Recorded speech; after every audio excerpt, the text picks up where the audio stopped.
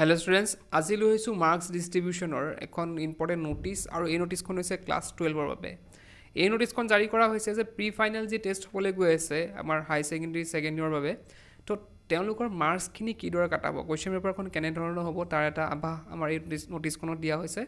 তোমালোকে যদি নোটিসখন বুজি পোৱা তোমালোকৰ সুবিধা হ'ব, তেন্তে চাই যাও আহাচোন কি কি আছে ইয়াত নোটিসখনত। তো ইয়াত প্ৰথমতে আছে guidelines for prepare the question papers for the higher secondary pre-final test 2021 তো ইয়াত গাইডলাইন দিয়া হৈছে কিছুমান যে কিদৰে কোৱেশ্চন পেপাৰখন কাটা হ'ব প্ৰি ফাইনেলৰ গোটেইখিনি তলত দিয়া আছে you are requested to prepare the question papers for pre-final test to be held in December 2021 by following norms and guidelines তো এইখিনি গাইডলাইনছ ফলো কৰি কি কৰিব দিছে কোৱেশ্চন পেপাৰখিনি কাটিব দিছে। তো প্ৰথমতে কি দিছে 1 নম্বৰ 60% মাৰ্কস ইজি তো 60% কি কৰা হ'ব একেবাৰে ইজি দিয়া হ'ব যে তোমালোকে অলপ যদি পঢ়া অলপ ষ্টাডি কৰি তোমালোকে এইখন পাই যাবা 60% মানে ইমান ইজি কোৱেশ্চন কটা হ'ব। নেক্সট আহিছে এভাৰেজ মানে হৈছে ধৰা তোমাৰ জেনাৰেল নলেজ যে চেপ্টাৰটোৰ ওপৰত কিমান নলেজ আছে তাৰ পৰা হয়তো দিব পাৰে তেনেকুৱা ধৰণৰ হ'ব এভাৰেজ 30% আৰু দিছে পিছত 10% ডিফিকাল্ট তো 10% মাৰ্কস কি হ'ব ডিফিকাল্ট হ'ব মানে কিতাপৰ ভিতৰত কোৰপা দিয়ে তোমালোকে মানে অলপ ভালদৰে ষ্টাডি কৰিব লাগিব তাৰ কাৰণে একেবাৰে ভিতৰৰ গোটেইখিনি পুংখানুপুংখভাৱে তোমালোকে জানিব লাগিব আৰু তাৰ পৰা দিব তোমালোকৰ 10% তো ইয়াত আকৌ কি দিছে টাইপছ অফ কোৱেশ্চনছ ইয়াত তোমালোকে আৰ্ট ষ্ট্ৰীমৰ কাৰণে বেলেগ হ'ব আৰ্টছৰ কাৰণে বেলেগ হ'ব সায়েন্সৰ কাৰণে বেলেগ হ'ব কমাৰ্চৰ কাৰণে বেলেগ হ'ব তো প্ৰথমতে আমি চাই লওঁ আৰ্টছৰ কাৰণে কেনেকৈ দিছে যে ভেৰি শৰ্ট এনসাৰ তো ভেৰি শৰ্ট এনসাৰত কি দিছে number of questions the 1 marks or question কেটা দিয়া হ'ব 12 টা দিয়া হ'ব দেখিছা তোমালোকে 1 আছে আকৌ ব্র্যাকেটত 12 দিয়া আছে মানে তোমালোকে 12 টা কোৱেশ্চন কি কৰা হ'ব 1 marks দিয়া হ'ব marks of each question যে প্ৰত্যেকটা কোৱেশ্চন কিমান হ'ব 1 কে হ'ব আৰু marks হ'ব 12 টোটাল তাৰপিছত আছে শৰ্ট এনসাৰ তো শৰ্ট এনসাৰত কিমান দিয়া হ'ব 16 টা কোৱেশ্চন দিয়া হ'ব তোমালোকৰ শৰ্ট এনসাৰৰ মানে সৰু সৰু তোমালোকে 2 মাৰ্কছৰ দিয়া হ'ব 2 মাৰ্কছৰ তোমালোকে দেখিছা যে 2 মাৰ্কছৰ কোৱেশ্চনখিনি কিমানখিনি ডাঙৰ হয় তোমালোকে জানে অলৰেডি তো 2 মাৰ্কছৰ দিয়া হ'ব 16 টা আৰু তোমালোকৰ তেনেকৈ হ'ব টোটেল মাৰ্কছ হ'ব 2 মাৰ্কছৰ 32 টা 32 মাৰ্কছ টোটেল তাৰপিছত আছে লং এনসাৰ টাইপ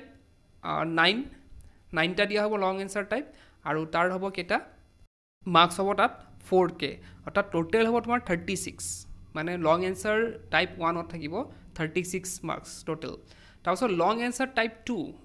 টাইপ 2 কি হ'ব এটো হ'ব 5 মাৰ্কছৰ কাৰণে আৰু 5 মাৰ্কছৰ থাকিব 4টা কোৱেশ্চন আৰু টোটেল হ'ব তেনেকৈ 20 এটা তোমালোকে চোৱা ৰিমাৰ্কছ তাত দিয়া হৈ আছে যে internal option will be given তো এটোত বহুতে হয়তো confuse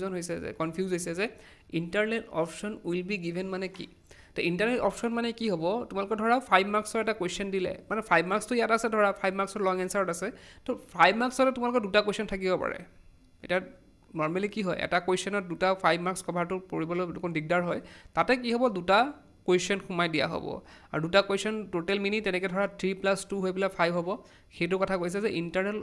option will be given এটা কোৱেশ্চনতে তোমাৰ 5 মাৰ্ক দিবলৈ কথা নাই তোমালোকে 2 মাৰ্কছৰ আৰু 3 মাৰ্কছৰ দুটা মিলাই কি দিব পাৰে 5 মাৰ্কছ কৰি দিব পাৰে ঠিক আছে এইখিনি হ'ল আৰ্টছৰ এতিয়া আহিছো সায়েন্সৰো সেম কি হৈছে ভেৰি শৰ্ট এনসাৰ কি আহিব 10 টা আহিব আৰু ইচ মানে প্ৰত্যেকটা কোৱেশ্চন থাকিব 1k আৰু টোটেল মাৰ্কছ হ'ব short কোৱেশ্চনত very short কোৱেশ্চনত 10 marks next আছে শৰ্ট এনসাৰ টাইপ 1 ইয়াতো শৰ্ট এনসাৰ টাইপ 1 কি দিছে 2 মাৰ্কছ কে আহিব 2 মাৰ্কছ কে কেটা আহিব 12 টা আহিব টোটেল মাৰ্কছ হ'ব কিমান 24 তাৰপিছত আছে শৰ্ট এনসাৰ টাইপ 2 মানে হৈছে 3 মাৰ্কছ কে যোনবিলাক 3 মাৰ্কছৰ হৈছিলে কৈছে শৰ্ট এনসাৰ টাইপ 2 আৰু শৰ্ট এনসাৰ টাইপ 2 হ'ব 7 টা আহিব আৰু তোমালোকৰ টোটেল মাৰ্কছ হ'ব 21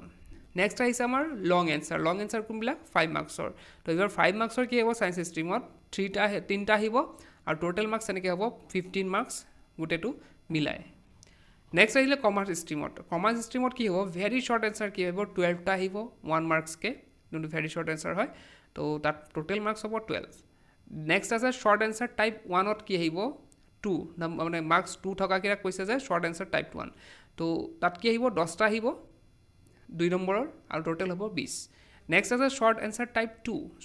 2 কোনটো কৰিছে যে যোনবিলাক 4 নম্বৰ আছে 4 নম্বৰ থকাবিলাক শৰ্ট এনসাৰ টাইপ 2 দিছে আৰু তেনেকৈ আহিব 9 মাৰ্কছ আহিব 9টা কোৱেশ্চন আহিব আৰু টোটেল মাৰ্কছ হ'ব